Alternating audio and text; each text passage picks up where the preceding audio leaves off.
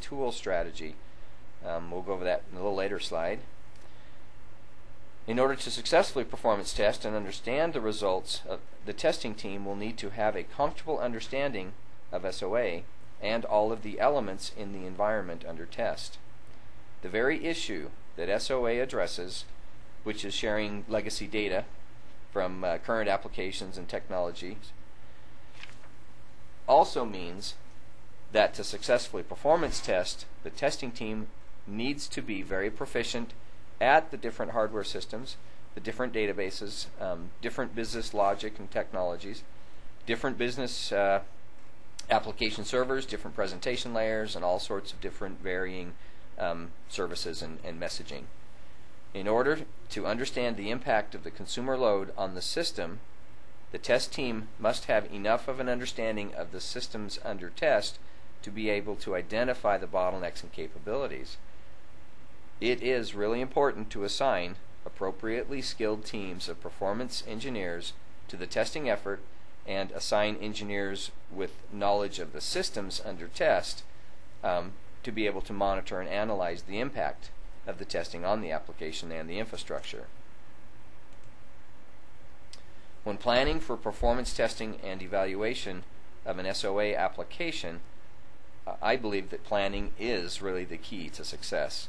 Dividing the whole into smaller components will provide a more manageable testing effort with limited systems, databases, technologies, protocols, messaging, functionality, etc.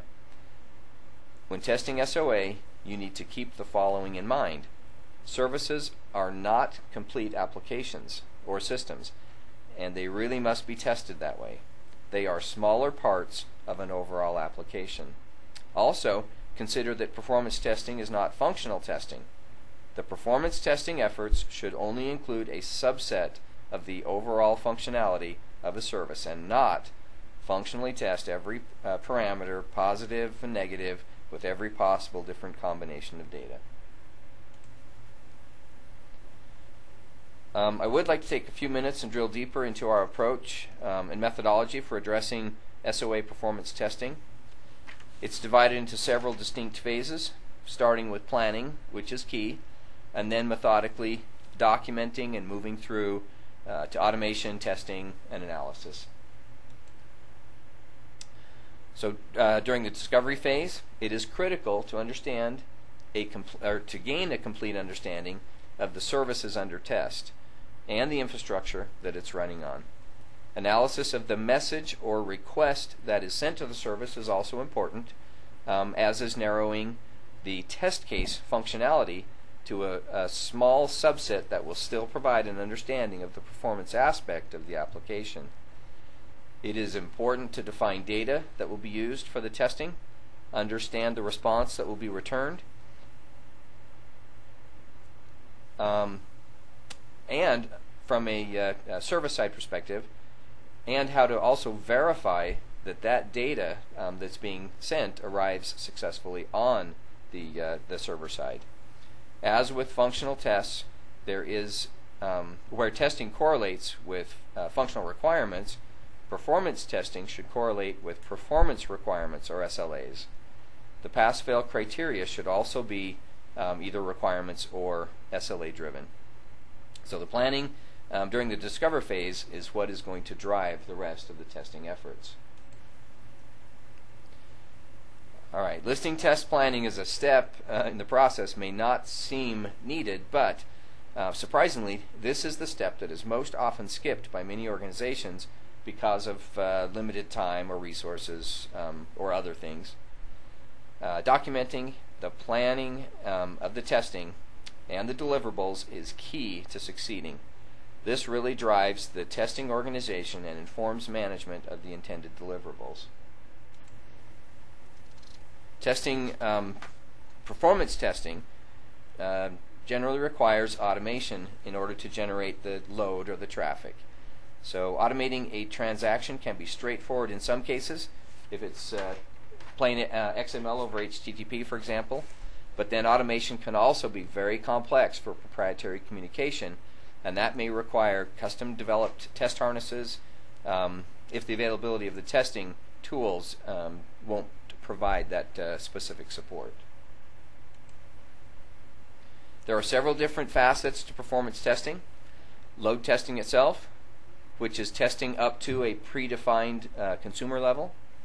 Stress testing, that's actually testing the system, adding load up to the point where the system itself breaks. Volume testing, that's adding data to the system, lots of data, and then analyzing the impact of the size of that data on performance for future transactions. And then reliability testing, which is running load tests over an extended period of time and then analyzing the robustness at the end of that load test. The monitoring is from a performance perspective, looking into key metrics on the consumer side, like response time, and on the server side, like CPU, and then comparing all of that to the traffic that is currently being generated during the testing.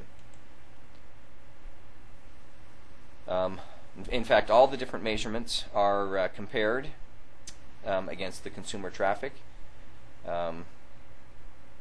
So with the consumer traffic on the client side and the server metrics on the server side, eventually you're going to be able to determine or show the capabilities of the system and even point out bottlenecks in different areas for improvement. In SOA, services are based on heterogeneous technologies. So no longer can we expect to test an application that was developed by a unified group as a single project delivering content through a standardized browser interface. The ability to string together multiple types of components to form a business process, test planning and execution requires unconstrained thinking from a tester's perspective. SLAs are critical to set expectations with consumers. Performance testing is required to understand capabilities and limitation. The test team will require a broader set of technical skills, simplifying or narrowing testing by focusing on the service in a service level performance test, and then finally automation tool strategies will be dependent on the SOA implementation. Is it a web service or is it something that's proprietary? With that, we'd like to thank everyone for their participation. It's been great talking with you today, and we look forward to seeing you on future webinars that we present here at AppLabs. Thanks again. Bye-bye.